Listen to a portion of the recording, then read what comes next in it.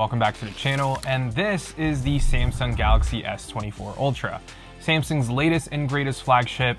And I know that this video is a little bit late, but I actually wanted to wait for one specific update to hit this phone and give you all a better idea of what it's like to use the phone a month and some change after its release. So just like any of the other reviews on this channel, let's start off with its specs. So this year they're using, of course, Qualcomm's Snapdragon 8 Gen 3, which is just an absolute beast of a processor. You're also getting 12 gigs of RAM, and you can also spec this up to 1 terabyte of storage, which is really nice for a Pro or Ultra phone. That's perfect if you're a big DeX user and use your phone as your everyday computer, but as well as your smartphone. Now, this phone also packs a huge 5,000 milliamp hour battery, and this phone can charge up to 45 watts wired and up to 15 watts wirelessly, which is unchanged from the S23 Ultra. Now, up front, there is a new 6.8-inch WQHD Plus AMOLED display. It's now flat, so screen protectors are going to be so much easier to install. But another thing that you all should know too is that the screen handles glare so much better than previous Ultra phones, as you can see. The latest update also addressed the slightly washed out display by giving us the option that kind of boosts its vividness of the display. So if you want a more colorful screen, you can bump up the saturation by using a slider. In all honesty, the flat screen is a great change, and I love this new anti-glare coating that they added on here. It really does make a difference, especially when compared directly to last year's S23 Ultra. And speaking of the S23 Ultra, the display on this new one tops out at 2600 nits peak, which I guess you can say is, the standard nowadays for flagships. And this does help a ton when using this phone outdoors on a bright and sunny day. Now, another thing that's new here on the S24 Ultra is this new titanium finish on the side of the phone. Now, this isn't that much of a drastic change for them since, they're not coming from stainless steel like Apple, but this does make the device feel slightly better in hand. I do like that, it's slightly more flat overall, and that the S Pen is more flat with the frame of the phone. Overall, though, I didn't notice the weight to be all that different from, last year's S23 Ultra. But this new titanium gray color is my favorite color and looks really good. But if I were to buy the S24 Ultra though, I'd probably get the Samsung exclusive color in that nice orange color. And in case you didn't buy it directly from Samsung's website, but you got the titanium gray color, you might want to check out channel sponsor Dbrand and pick up their sunset orange skin for the S24 Ultra. This skin alone can basically turn your titanium gray S24 Ultra to what looks like an almost 1-to-1 replica of the Samsung exclusive color. Now you can also pick up other colors or design on Dbrand's website, so if you guys fancy a different look, check them out by going to dbrand.com/heymarkl or click the first link in the description below. And huge shout out to Dbrand for sponsoring a portion of this video.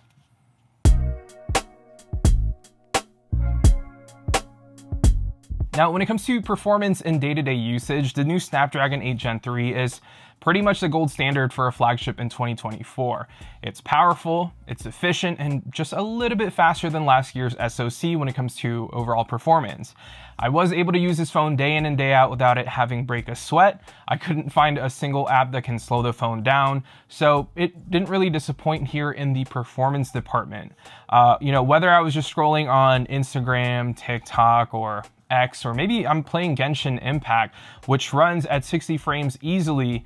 And the best part is it does it all without it getting hot or throttling after 45 minutes of usage. So all in all, I can't complain about gaming on this phone. Now, gaming and day-to-day computing isn't the only thing that's important for the S24 Ultra. This year is all about AI, and I'm sure you're sick of hearing about AI by now, and it's kind of pointless to go over the new AI features on this phone just because I was told a few days ago that starting next month in March, the S23 series phones, Z Fold 5, Z Flip 5, and the Tab S9 series are going to get these AI features that's exclusive to the S24 series. So, it's really nothing special at this point. Plus, these features will apparently be paid features in 2025, and one of the best AI features that they showed off, which is Circle to Search, is already on the Pixel 8 and 8 Pro since early February. So yeah, it's kind of lame that they're not exclusive to the S24 series and they're going on a paid subscription route. And I kind of just wish that they offered a lifetime subscription for the S24 series and, have older models or other Android phones have it be paid features, since they did debut these features on the new phone. But anyways, when it comes to its battery life, I'm gonna put you guys on a little hack or tip here. And I said the same thing for the S23 Ultra last year. But if you go in your settings app and you search for performance, you'll get a search result for performance profile. And in there, you can choose light instead of standard. And basically what this will do is sacrifice about 10% of your phone's performance, but in return, give you roughly about 30 to 40% less power consumption and about 40 to 50% efficiency. From what I can tell, this actually extends my phone's battery even further, which I'll take, because if I can get a solid day and a half or maybe even 2 days on this phone, this is a killer feature. And even if you have QHD Plus on, 120 Hertz enabled, you'll still get better battery life than having, the performance set to standard. Now, when it comes to software and the updates that I've gotten, really all that there's new here, at least with, the recent update that I installed on this phone, are bug fixes and making sure that the phone is more stable, but also adding that option to make the display a little bit more vivid, and also some performance updates on the camera front, which makes this the perfect segue to its camera.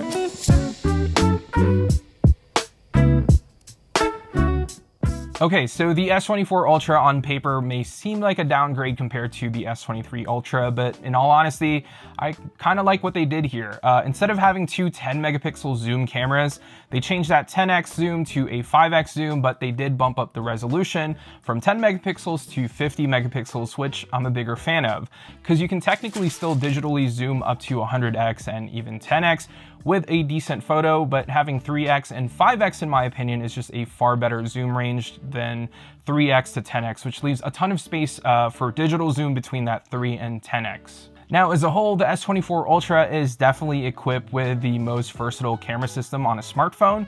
You have 4 cameras that can give your photos a bunch of different looks, from an ultra wide at 0.6x to a 100x digital zoom, which, to be honest, isn't that great. But in terms of its overall photo quality though, it's very similar to the S23 Ultra from last year, but with slightly better colors that are more true to life and less post-processing. In terms of low light photos, it looks great with better white balance performance than in years past. But from my personal experience, the photos didn't look too muddy or noisy in the shadows, which is, a great sign. But yeah. As a whole though, the S24 Ultra with its, versatile camera system is definitely overkill for some people, but it's nice to have when you do want that extra reach with the 2 telephoto lenses. Now, the recent update did also mention better video performance when using the back cameras, and I did play around with the video before and after the update, and to be honest, I didn't really find anything different from before the update and after the update in terms of video quality. Maybe the stabilization is a little bit more stable, but besides that, the quality looks to be the same. If anything, it's kind of a bit processed for my liking, but it's definitely one of the better videos that I've shot using an Android phone though. The image stabilization, like I said earlier, is pretty impressive. It almost looks like I'm using the phone on a gimbal. And another thing that I noticed is that if you're shooting videos in Pro mode, you can actually toggle the video to shoot in 4K 120, which is something even Apple's iPhone 15 Pro can't do. And this is something I don't think that they talked about at all in any of their presentations, so that's really cool to see here. And it's not just the 1x lens, you can also use the ultra wide angle lens here. But yeah, that's the Galaxy S24 Ultra in a nutshell. Basically, it's an S23 Ultra that features a titanium build with a flat display and a much brighter and better display. You're also getting what I think are slightly better cameras that's more refined and tuned, and a much more faster processor that's also more efficient. If you already own the S23 Ultra, I don't think there is a need to upgrade to this phone. It's basically the same phone, just a little bit better. But if you are coming from an S22 Ultra or an even older Samsung device, the S24 Ultra is most definitely worth it. Performance is top notch, it's great for gaming, the cameras are really solid, and basically gives you a super versatile camera system. Personally, I'd rather have all 50 megapixel camera systems than having a mix of 200, 10, 12, and 50, and maybe make the sensors on all 4 cameras a little bit bigger. But I'm not sure if Samsung can pull that off just yet.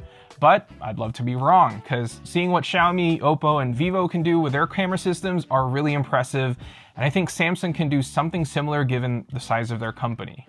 But besides that though, the S24 Ultra is easily the fastest and most complete smartphone at the moment. Whether or not you're a fan of Samsung smartphones, they're doing great things here. And if you decide to pick up this phone, you're not gonna be disappointed. Anyways, thank you all so much for watching, and if you haven't subscribed yet, make sure to do so because we are trying to get to 100K subscribers and we're so close to hitting it. And with your help, I think we can get there a lot quicker.